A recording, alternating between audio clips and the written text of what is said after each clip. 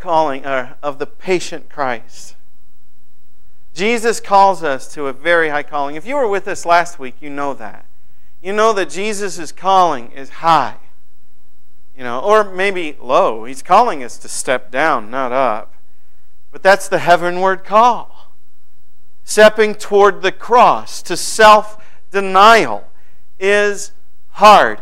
But Jesus meant it. He's not joking around. He intends for us to practice discipleship. And boy, it is tough, isn't it? It's really easy in theory, but the minute you've got an enemy you've got to forgive or something, the moment you have to love somebody who is really behaving in unattractive ways and they're mean and they're awful and you don't want them, the minute you have to forgive. It's so hard. But He's not playing. He intends for us to hear His call and to live it. Right? And it's a stern call. I mean, last week's sermon was a stern sermon. There were levels at which I as preacher, did not like delivering that message because I don't want to hear it. I want a Savior, not a teacher. I want to go to heaven. I don't want to have to clean up. And it's harsh. But don't worry. Jesus never does anything like that again. This is a one-time thing. He does that all the time. And in fact, in this week's scripture that you all read, we get to hear this. As they were going along the road, someone came to him and said, "I will follow you wherever you go." Well, great. That's what he wants, right? Isn't that what you said? You said, "I will follow you wherever you go." And so you'd think he'd say, "Great, fall in line. I'm going to run here with my smiley face shirt on, and I'm going to keep running along the road like Forrest Gump, and all the people get in line behind me, and it's going to be great. Good. Come on." It's not what he says. What he says is count the cost. I think Jesus sees this guy, and he knows everyone's heart, and he looks at this guy and he goes, "You are very exuberant, but you're like the rocks. You're going to flash up, but you got no root, no moisture. Or you're like the thorns. It's going to crowd you out. You aren't really ready for this. Let me help you think through what you're saying." He says, "Foxes have holes. Birds of the air have nests. The Son of Man has nowhere to lay his head. You sure you want to follow me wherever I go?" And of course, he's not just saying it to that guy. He's saying it to anybody that says, "Oh, I'm going to follow him. I am." He's saying, "Are you sure? Because that's a good thing, but are you sure you want it? Do you really want following Him? Or do you just want Him to die for you? Do you really want to walk behind Him? To do life His way? Because life His way is stinking hard. Don't let anybody kid you or tell you otherwise. Oh, as I've already said, I think, in this very sermon, it's the best way of life that there is. But it's no camping trip. Or maybe it is. Maybe it's always camping. Maybe it's never getting to go home again. Maybe it's never getting to go back to the way of life that you were comfortable in. You were a jerk, but you were a comfortable jerk. Maybe it's never getting to go back to what you were. Maybe it's having to be something new. Maybe it's even being homeless. Don't take this on lightly. That's a hard call, he says there. And he doesn't get easier either. He says to another, he said, "Follow me." The other guy thought he could call himself. And Jesus goes, No. You won't be able to do this without my help. Don't go thinking you can do this. To this guy, he says, "Follow me. I'm going to help." And the guy says, "Lord, let me first go and bury my father." Now that sounds very noble. And it doesn't sound like it's something that's going to take very long, right? If you got to bury your father, what is that going to take? About a week? You got to get through the process of, and maybe, okay, so add 6 months. You got to grieve, But his dad's clearly dead, and you got to go through the funeral process, the grieving process. He said, "I just want to go through that, and then I'll come follow you." That's not what he's saying. Chances are really good his dad is still alive and in good health. It is the duty of the oldest son in a family to take care of his father when he's deceased. And he's saying, "I've got obligations, Lord. I don't want to. I don't want to do those things, but I can't come yet. And Dad's probably going to live another 10 years. I promise. When I'm available, I'll get around to it. I really will. Have you ever been there? Jesus' words sting. They are harsh. Leave the dead to bury their own dead. Meaning, if your dad won't follow me, let him go. You come follow me. You go preach the word. You have a job. You have a calling from God. No word on whether this guy turned around and came with him or not. Don't know. But Jesus is calling him to count the cost, and the cost might even be familial duty. It might be that Jesus will call you into circumstances that will cause you to cut ties with family. That's shocking. That is a shocking call from our Lord. Or this, yet another said, I will follow you, Lord, but first let me say farewell to those at my home.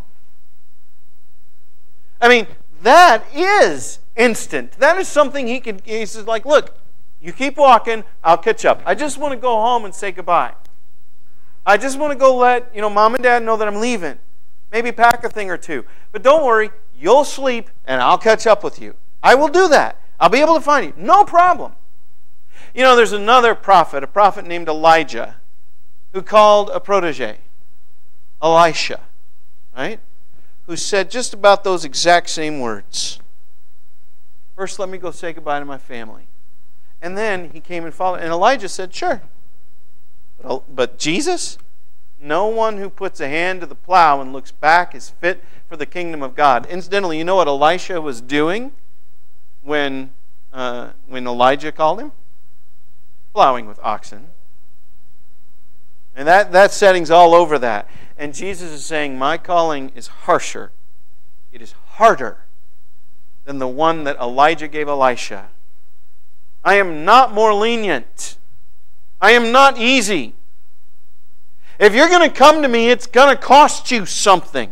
It's going to be hard, and you might as well come to terms with it right now. That's what he's saying. This thing about putting their hand to the plow and looking back, what that's about is that when you're running a plow, what you do is you fix your eyes on a point ahead of you. And you run the plow towards that point. And that way you drive a straight furrow. But if you run the plow and you're looking over your shoulder, the plow is going to go that way, or it's going to go this way. And when you finish and you look back, you will have done a terrible job. He's saying in your discipleship, you be single-minded and single-hearted, single of purpose. Fix your eyes on something and go towards it. I had a friend who told me about in his I think it was his dad's childhood running a plow. And he'd look over his shoulder, and it was terrible. So his dad told him, no, just fix your eyes on a point. So he started out, and he was doing that. And he got about 3/4 of the way through, and he looks back, and he's wavering all over the place. What is going on? When he gets to the end of the field, the thing that he's focused on that he thought was a bush comes into focus. That's a cow. It's been moving around. He's saying, be unwavering. Be serious about this. I'm not playing. It's the salvation of your souls. That's what Jesus says. This is nothing less than life or death. And don't play like it's not. It is a high, hard call. 3 times, and they're all pretty hard. Harsh even. Boy, that's tough. It's almost as if, one might draw the conclusion that Jesus actually expects something out of us. That salvation's not cheap. And then he's calling us into a lifestyle, and we're actually expected to live it. And one might wander from that point into some pretty bad places. You'll meet people who take only the call of Christ in this passage very seriously. They're called legalists. They aren't very good at putting up with failure. Failure is not an option. Jesus' call is high and harsh and true, and you get it right or you go to hell. That's the voice of the legalist. And you might draw that conclusion, except this high, hard calling comes right after some pretty messy stuff, doesn't it? Those of you who read this week, doesn't it? Some very messy stuff. The apostles blowing it. Anybody recognize that guy? I am the greatest. I said I was the greatest before I was so that I would believe it when I was the greatest. Muhammad Ali, man, he was quite certain of his greatness. They have the heart of Muhammad Ali. And I don't mean his excellence and his pursuit of excellence. I mean his arrogance. A guy named, you may have heard of him, is Martin Luther King Jr., kind of an obscure figure in American history. Once preached a sermon about the drum major instinct. Do you know what the drum major is? The guy who goes out in front with the big old, whatever that thing, caisson or whatever, but the baton is, and he goes out goose-stepping like crazy. I'd do it across the stage, but I went bowling yesterday. You know, the one who is just thrilled to be first. Well, that sermon's worth hearing. You know, it's online. Go listen to it. It's a beautiful sermon. It's dealing with this very thing. An argument arose among them about which one was the greatest. That's a fascinating reality, because you know what they have just done? If you think back 2 weeks ago, you know what they've just done? Failed to cast out a demon. That's what they've just done, and it motivates that. Why would it motivate that? Because they don't feel good about themselves. Because they feel like failures. Because they feel like they've blown it. And they need to know that, yeah, I've blown it, but I didn't blow it as bad as Thaddeus. Well, at least better than him. In fact, I'm pretty impressive. There were 3 of them that could say, hey, dude, you don't know. I was up on the mountain, okay? You know, and I saw him as a light bulb. Okay, so I am way out in front of you. You know, I am so much more greatester than you. You know. Who are they following? Who are they following? Are they following the one who does this? They are arguing about how important they are. And before we get all bad on them, look at ourselves. Because do we not want to be the greatest? When you get into a fight with your spouse, isn't it important that you're the greatest in the argument? That you greatester them? You win that fight, you come out ahead. Get into an argument with your boss. Get into a fight, you know, or fail, blow it. Boy, you got to prove your worth, don't you? You got to show you mean something. Is any of that caught up in the life of God? Any of it? No, and Jesus calls them out of it. Jesus, knowing their reasoning of their hearts, took a child and put him at his side and said to them, whoever receives this child in my name receives me. Now remember, he's just sent them out into villages. They've just gone out preaching. What was it they were doing? Representing Jesus. So the people receiving them were receiving him. That's what he's saying. And what he's saying here is, you think you're all that? I could have picked this kid. In all the other scripture, the other tellings of this, you know, in Matthew's telling or in Mark's telling, the focus is on the humility and the station of the child, but not here. This is a nobody. You think he doesn't matter. But I could have picked him, and I could have sent him out in my place. And anyone receiving him, it's not that you're great, guys. He said, I am. And that anyone who receives me receives him who sent me. And here's the key, for whoever is least among you all is the one who is great. Who is that? Is it one of the 12? It's him. He's talking about himself. He's saying, I lower my life all the time. I put myself last for your sakes. I love myself last so that you might be saved. The fact that I'm even here means I'm putting myself down, not up. Stop your upward scramble. Listen, this is an important truth. You weren't chosen because you were somebody amazing.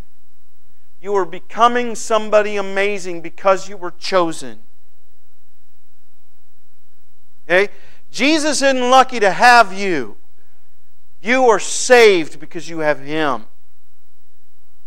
Okay? And so it's not about your greatness, it's about His greatness. And His way is down, not up. They totally blew it. They completely missed sight of who they were walking with. Luckily, that just happened once. John answered. He answered, meaning Jesus has just said that when John says this. Okay? John answered, Master, we saw someone casting out demons in your name, and we tried to stop him because he does not follow with us. He's not one of us. He's not our friend. And he's using our stuff. You know, you belong to us, and you're not allowed, and they're not allowed. And so we stopped him. And I've got this confused look on the face of the dude. Clearly, John is confused, although I suspect his expression looked more like this. I bet you John expected Jesus to go, well, good job, John. Thanks. Helping me out like that. You know, because we can't have my name being used out there by other people. No. Good job. He's like, I know. Because I'm the greatest.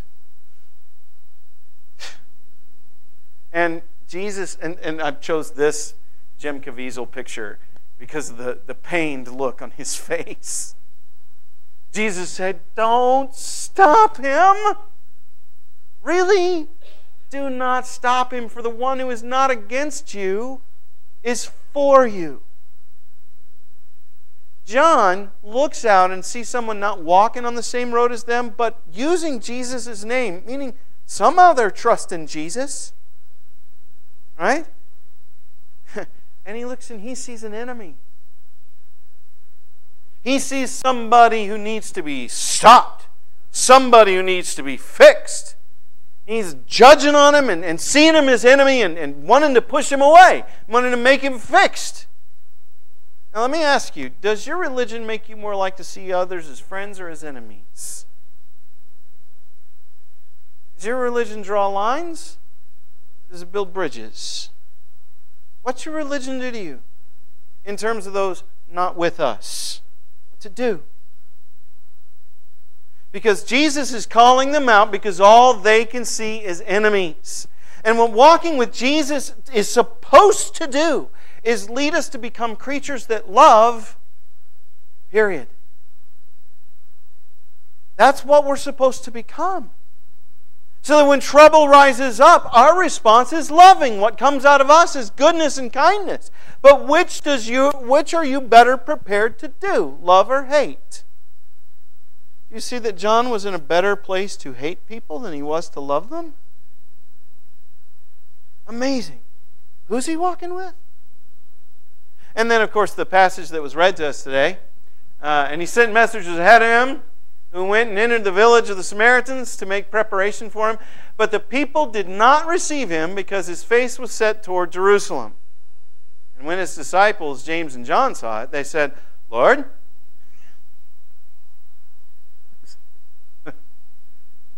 it's so awful you have to laugh. Lord, do you want us to call down fire from heaven to consume them? Of course, probably what's in their mind is the same sort of Elijah stuff, you know. Probably what's in their head, because remember that Elisha called down fire from heaven to consume, 100 people, 50, and then 50 more, and the third time 50 people come to get him, they're like, listen, please don't burn up my guys, all right? Please don't do that. If you're willing, just come down with us, but please don't burn us up, because 100 other people got burned up. Probably what's in their head. But do you see what they're doing? They rejected us. They mistreated us. Let's get even. Folks, do you realize what that is? That's a war crime. They want to do war crimes. They want to burn up women and children and men and old men and young and all of them alike. Donkeys, chickens, burn them all up. You want us to do that? They actually asked it as a question to the Lord. Do you want us to call down fire from heaven? Because you know that's in Jesus' heart. That's what He's like. It just makes you want to ask, with whom have they been traveling all this time? They've watched Him cast out demon after demon after demon. They've watched Him walk on water. Well, no, He hadn't done that. But they've watched Him calm storms. They've watched Him feed thousands of people with no food. Everything He does is generous and kind and good. You want us to commit a war crime? Sure, we've got the power with you here. 3 times. Not once. Not twice. 3 times. Luke shows us the disciples' failure. And these folks are not small failures. These are absolutely blowing it to the call of the Christ. The cross isn't involved in any of this. I don't know Muhammad Ali's heart, but I know his public persona. Can you see Muhammad Ali on a cross for other people? I can't. That guy was all about him. He was fun, he was entertaining, and like I say, it's his public persona. Who knows what his heart's like? But that public persona was not a downwardly mobile person. And I'm using him to represent the heart of the person who wants to put themselves first. It's the opposition to the cross. It's the absolute opposite. Or John's arrogance, or the flames, folks, the flames. War crimes, for goodness sakes. None of this has anything to do with cross. And it leads you to ask, what's going on here? Because right after that comes this high calling, those harsh calls. How do we put those together? One message that we could draw, I'm going to go back, one message that we could draw from this is that, yeah, Jesus called us to stuff, but it doesn't really matter. Not even the apostles got it. The ditch that's called is antinomianism. It means no law. Nothing's really expected of us. If even the apostles blow it, then surely I will. And obviously the apostles always blew it. Folks, if you read the book of Acts, you'll be disabused of that. They seem to get it eventually by the power of the outpoured Holy Spirit. So no, we're not meant to be failures all the time. And yes, the high calling is true. But legalism and antinomianism, the no law and all about law, are both mistakes. Huge mistakes. So what's going on here? Well, we get to see the apostles fail. And I don't mean a little... Oh, I'm sorry. There's something in the way. I got to go through this.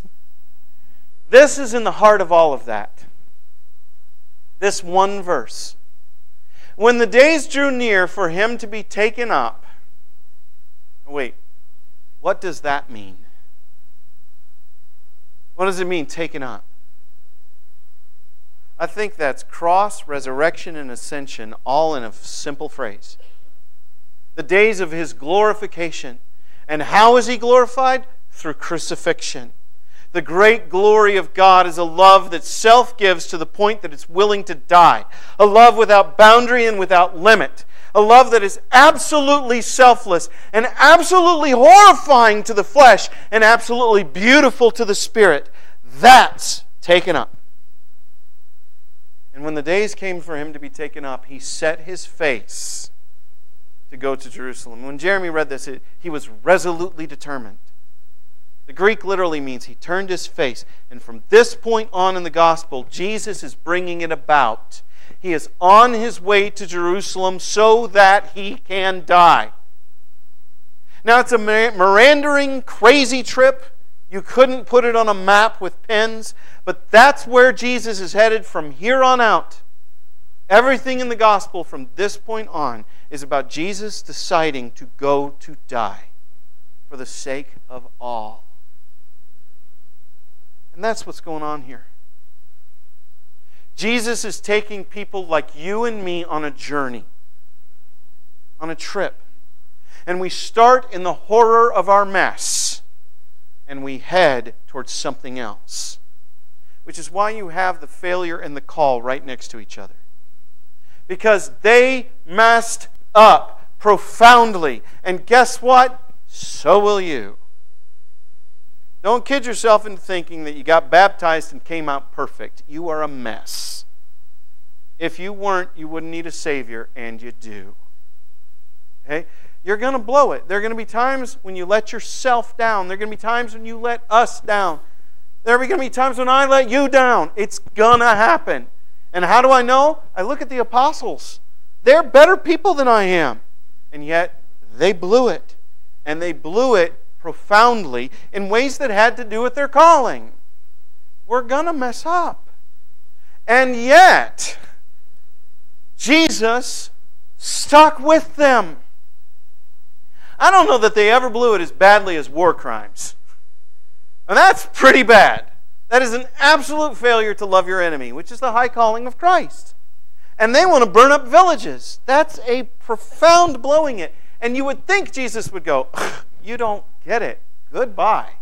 Just go back to the boat, okay? You're better off fishing, and I'm better off without you. Go away. You know, you listen to some people talk about their own spiritual lives, and you think Jesus says that kind of garbage. He never does. Now, that doesn't mean He ignores it. He rebukes them. You know, when we blow it and you encounter the Word of Jesus, you'll get your heart cut. He tells them, no, that's not what we're doing, and they just go on to another village. You know, Jesus will do that. He will rebuke you, but He won't leave you. You could leave Him, I suppose, but He won't leave you, which is where our hope is. He sticks with failures. He continues to walk with them, and He continues to give us His high calling. He doesn't look at us and say, oh, you can't do this, forget it. Come with me, walk with me, and you will be my failure. You're never going to be any more than what you are. The high calling comes immediately after the terrible failure because it's what heals the failure. Healing is found not in trying harder, but in continuing in the journey with Jesus. And as Jesus sets His face toward the cross, it's Jesus that leads us there. He's the one that empowers us to successful Christian living. He's the one that makes us capable of putting ourselves last. He is the one who makes us capable of forgiving the unforgivable. He's the one who makes us capable of giving up anger and loving enemies. He's the only one who can. We can't do it. You look and you see what the apostles did. They were doing that on their own steam. Jesus didn't help them brag. Jesus didn't help them look at friends and see enemies. Jesus didn't encourage them to burn down villages. That was all them. And folks, haven't you seen all you before? The times when you've acted in, that was you. You clearly did that. Jesus didn't do that. And yet Jesus doesn't walk away from it, but He doesn't ignore it either. He calls to you again and says, come with me. Let's go to the cross. Come with me. I forgive you, but I don't ignore it. Let's heal that. Come with me. Come with me. Let's go. Come with me. Because a better you is waiting. A you that gives glory to God and beautifies the earth you walk on is waiting. A you that loves enemies. A you that forgives as second nature. A you that is just, generous, and kind. Wonderful and wonderful to be and wonderful to be around. That's you with Jesus. And even if that's not you today, that's you someday. That's what He's calling us to. And to get there, it's hard. His high calling is as hard as it sounds. What He leads us to is worth no matter what we go through, because He's going to lead us from Muhammad Ali to Jesus Christ. He's going to lead us out of what we are into what He is. And that's worth the journey no matter how hard it is. You look into your heart today and you don't see somebody walking on that path, Jesus is calling. Jesus is calling. And He wants to see you new. The old gone, the new come. That's His great good work in you. So if you look at yourself today and you see Muhammad Ali, or you see burning buildings with children screaming inside of them, know that Jesus is calling. He's not giving up on you, but He means it. He's calling you to something better, that He might heal your heart. And if you need the prayers of your brothers and sisters in order to walk that call, guess what? That's normal. It's hard. But if you want us to pray for you today, we will do it. We will do it. Maybe that you came to this place bearing something that has absolutely nothing to do with what I've talked about, but your heart's heavy and you need the prayers of the saints. If that's you, let us know. We want to pray for you. We really do. This is a praying church. And if you're not following Christ Jesus today, hey, it's hard. I'm not going to soft sell you this, but it is wonderful. There is no better way of life than following that man. And if you're not following Him yet, come with us. We're walking towards Jerusalem where He's going to die. You're going to die too. Then you'll live again, and you'll live forever. If this morning you're subject to the invitation of Christ Jesus, why don't you come right now while we stand and sing. Out of my bondage, sorrow and night, Jesus I come, Jesus I come, into thy freedom, gladness and light. Jesus I come to thee, out of my sickness into thy health, out of my want and into thy wealth, out of my sin and into thyself. Jesus I come to thee, out of my shameful failure and loss. Jesus I come, Jesus I come, into the glorious gain of thy cross. Jesus I come to thee, out of her sorrows into thy balm, out of life's storms and into thy calm, out of distress to jubilant song. Jesus I come to thee, out of the fear and dread of the tomb. Jesus I come, Jesus I come.